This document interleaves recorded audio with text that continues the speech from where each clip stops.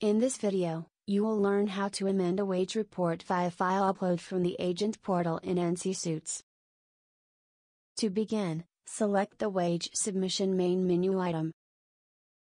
NC Suits navigates to the Wage Submission maintenance screen. For information on wage file specifications, select the Download Wage File Specifications icon. Select the Submit Wages icon on the Wage Submission maintenance screen. Enter your email address on the Upload Wage File screen. Select a file type from the File Type drop-down. NC Suits accepts the following file types: CSV, EFW2, and ISSA.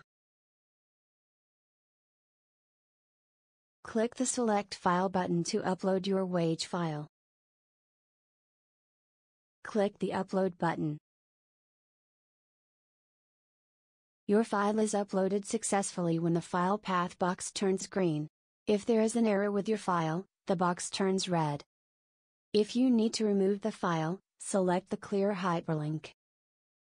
Click the Next button. Select the contact record of the person submitting the wage report.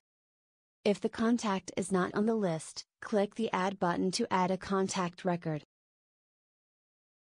Next, select the Wage Submission Acknowledgement checkbox to certify that all information is true and correct.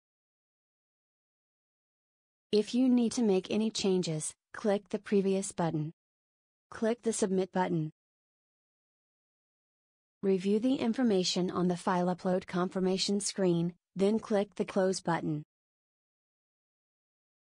This concludes the video on how an agent submits a wage amendment via file upload.